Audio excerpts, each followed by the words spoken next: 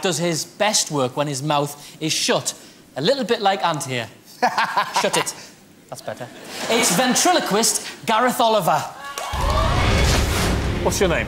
It's Gareth. Hello, Crouching Tiger. Hidden Dragon. Looking good.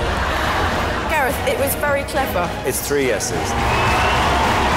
You're in the semi-final. Being in the semi-final, it means so much. I've done this for 10 years now. If I didn't love it, I'd have stopped by now. He puts 100% into what he does, and I'm very proud. I was a red coat at 18. I'm 28 now. To think that I was once this little boy sat on my granddad's lap watching the Royal Variety, I would never have dreamt I could one day be on that TV. This came along. Feels like I've been thrown a lifeline.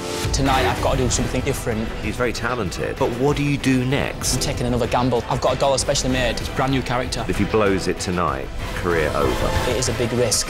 It's make or break for me. Ladies and gentlemen, it's Gareth Oliver!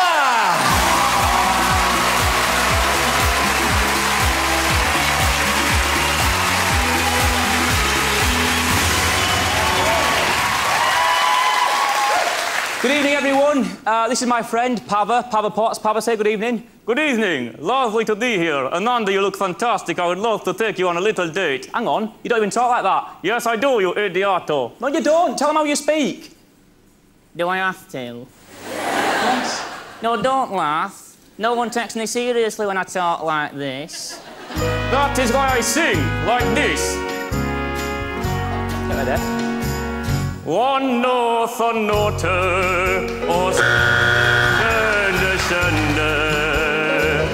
med gaze, nanarin kunia. Hey Gareth, a little joke. Go on then. What is the difference between a coconut and Simon Cowell? I don't know what's the difference. One is thick and hairy, the other one is a coconut.